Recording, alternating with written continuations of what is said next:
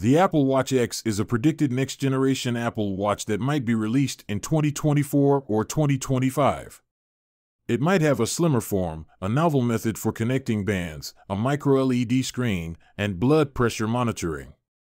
It might potentially feature a bigger display, possibly with 1.89-inch and 2.04-inch screen sizes. According to Bloomberg, the Apple Watch X might be released around the 10-year anniversary of the Apple Watch, which would imply a release date of April 2025 or an unveiling in April 2024 with a retail date of September 2024.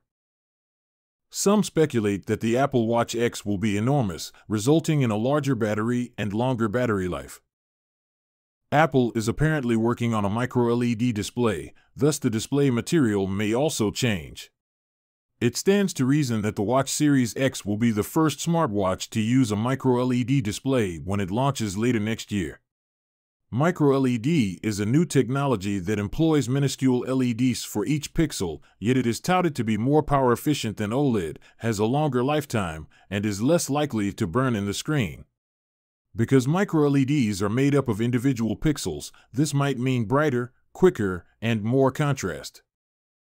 A new magnetic attachment technique might potentially be used to enhance the bands.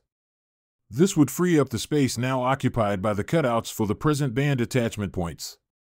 On the one hand, this modification may imply that previous Watch SE bands will be incompatible with the future model. We have yet to hear improvements in the health and fitness department.